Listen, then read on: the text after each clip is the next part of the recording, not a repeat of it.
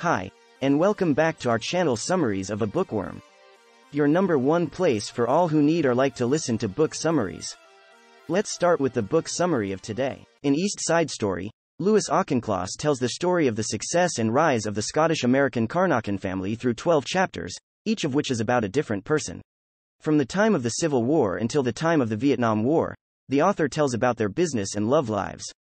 The Carnochans are known for being able to see their rise to wealth and power in Newport and New York City, sometimes years in advance. Since males are more likely to be born into the Carnochan family, it's interesting to watch how their mostly dominantly male personalities interact with each other. The most rebellious thing these renegades can do is choose to go to Harvard instead of Yale for college.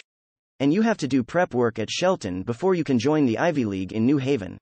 In the same way, the Carnochan mavericks go into banking instead of the traditional business of law partnerships. The few women who play important roles in this book stand out more than the men do. Most of the time, the readers are more interested in the male Carnochans' love lives than in their plans for their careers, which is a bit of a surprise. Samuel Carnochan, for example, married Alida, who had worked as a nurse in France during World War II.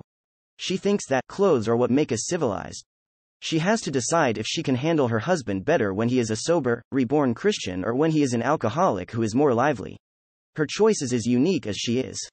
And at the end of her life, Louise, Lulu, Carnochan, who worked as a nurse all her life but never got married, thinks about the whole family history. In the end, she says, the family instinct to stay alive was very strong. She also says, the Carnochans seem committed to their own survival. Auchincloss shows his readers what all the Carnochans are like by paying close attention to history and details. Thank you for listening to our book summary. I hope we sparked your interest in the book. Please let us know in the comments below and give this video a thumbs up.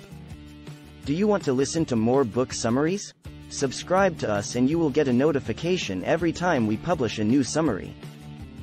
Bye bye and see you next time.